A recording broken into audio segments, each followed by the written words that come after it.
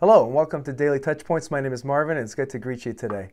I have two kids who this year have gone off to college, and that has changed the relationship between father and child, between myself and them.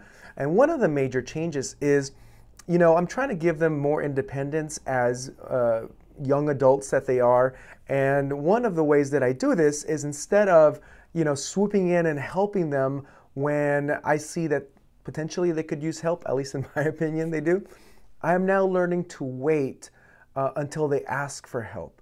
I'm learning for them to say, hey dad, could you send me more money? Hey dad, I need food. Hey dad, I need something. And of course, as soon as the phone rings, I'm willing and ready and want to jump in and help them.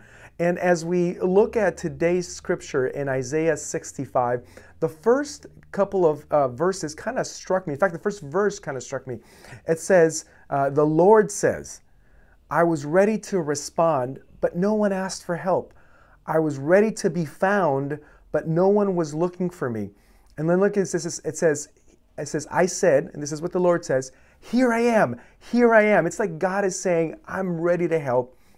I'm available. Here I am, but no one is calling out to me. And I've kind of felt that way as a dad of college-age students in this past season, waiting for them to reach out and help me, and waiting for them to reach out and ask for help. But I'm always at the ready. And I'm just an earthly father.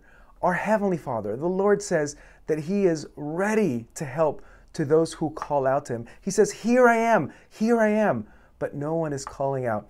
And sometimes I fall into the trap of, I ask God for help in maybe some of the bigger things in life when I feel really stuck, but I forget to include God in the daily routine, in the daily needs that I might have. The Lord wants us to reach out to Him, to call out for help in any season, whether it's the big things of life or whether it's maybe you feel like just kind of the smaller things that we go through each and every day, like asking for our daily bread as Jesus encourages us.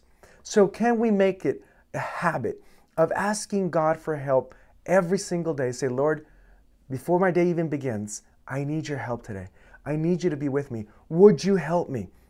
Because the Lord stands at the ready and wants to help you. I don't know what it is that you're going through. I don't know where you are in life right now. And maybe there isn't a big thing that you need help in, or maybe there is. But the Lord says, I am ready and available. All you have to do is ask for help. Let's pray. Father, we are so grateful that you're a generous Father who longs to hear our cries for help.